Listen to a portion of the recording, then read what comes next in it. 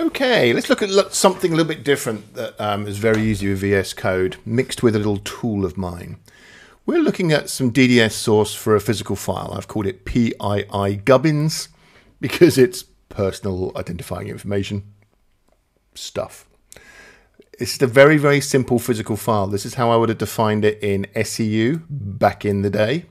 And we're going to compile this file and then we're going to convert it to SQL and see the exact same table as a physical file versus an SQL table.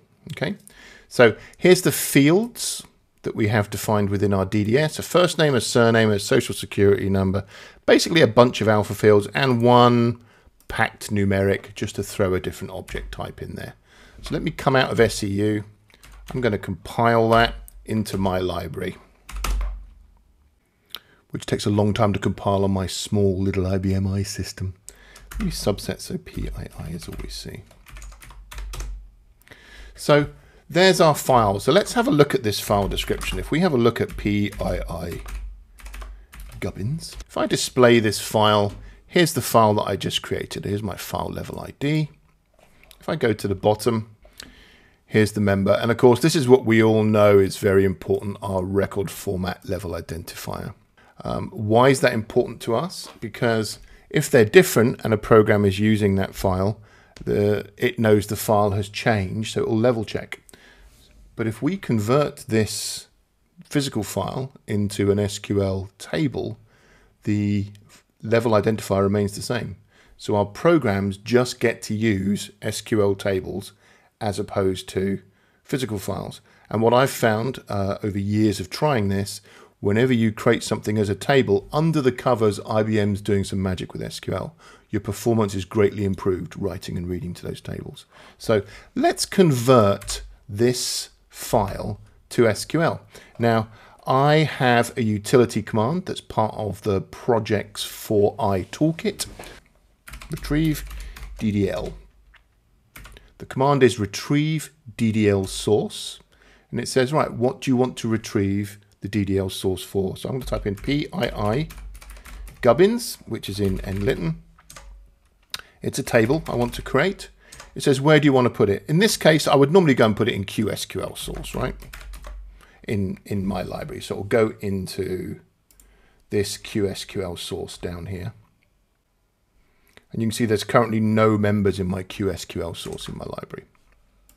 So let's put it in QSQL source in Litten.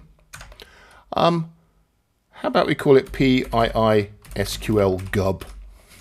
We can call it anything we like. Member type is going to be SQL. I want to create the file of the member if it doesn't exist. And I want to edit it. I want to see what it generates after it runs this retrieve DDL source. I'm going to press enter. It's done it. This is what it's retrieved. Hey, look, you can already tell straight away this is a version of that table, right?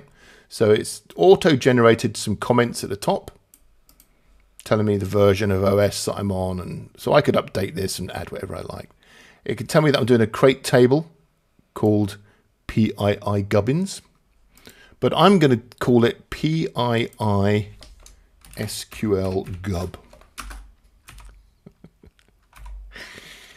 It tells me that the reuse delete no parameter on the physical file, there is no equivalent of that in SQL. So it just says it ignores it. So it puts a comment in there saying I'm just using that. I'm ignoring the reuse because we're going to reuse anyway. These are my fields. Remember we looked at first name, surname, social security number, all of the alphas. What SQL's done is it's told us the exact definition. It's the same. It's also told us the CCS ID that's being used. And it's not null. And there's a default value of blanks. And you can see that the packed numeric has been defined as a decimal 10-0, exactly the same. And it gives it the same record format name within SQL. Because in my DDS source, I had some field names, text descriptions going against the fields, it's also generated SQL to do that. So it tells me that there's a label on the field, and it defines all of the field name text. So that's what it looks like in SEU. You can see it's clunky going up and down through SEU, right? So let me come out of SEU Let's get rid of SEU completely and whip over to SQL source.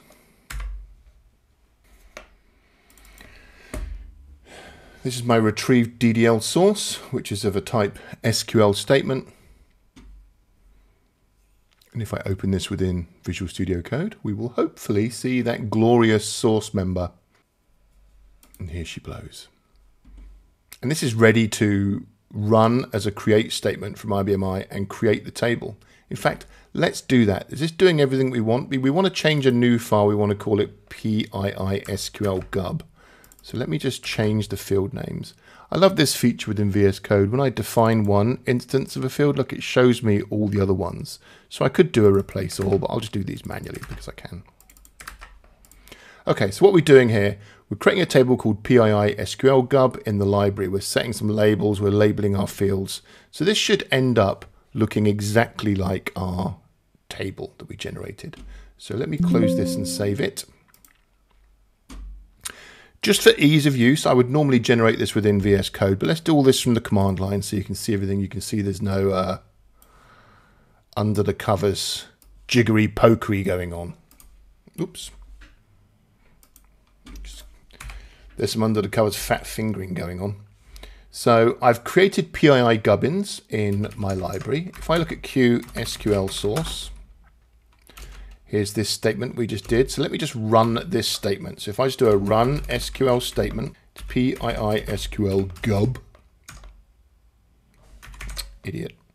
It's Q SQL source in Litten, and the member is PIISQLGub. So this will run all of those source member statements. It tells you table created but was not journaled. So let's display that file statement, right? If we look at PII gubbins, this is our original DDS one. We open a new tab. A few seconds of jiggery pokery letter. I've got 2 sign-on sessions running. So let me display the file description in Litten of PII gubbins. Okay, so down here on the right, this is the DDS table called PII gubbins. Up here on the left is SQLGub. Now you can see that the SQL file type says table and it has a file level ID. As you can see already, we've got some big differences here. Here it says it's a physical and a different file level ID. But the important thing is if we go to the bottom,